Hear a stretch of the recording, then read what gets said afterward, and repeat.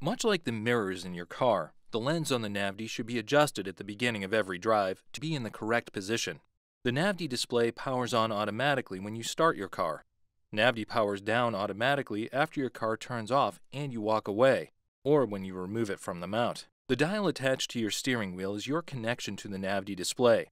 With it, you can open and move through menus, make selections, read glances, control music, and more.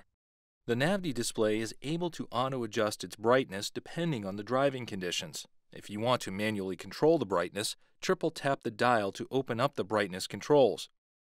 On the display, you get detailed maps, current traffic, and turn-by-turn directions. You can zoom in and out of the map by rotating the dial to get a bird's-eye view of your drive ahead. You can search for new destinations using the Navdy app on your phone, as well as add favorite places to the display from your phone.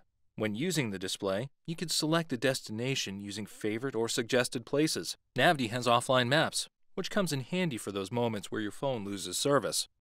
There are a few ways you can use gestures to control the Navdy display. To accept an incoming phone call, swipe left. To ignore, swipe right. You can use swipe gestures to control glances too. Swipe left to open the glance, and swipe left again to read it. To go back with gesture, swipe right. Then to close it, swipe right again.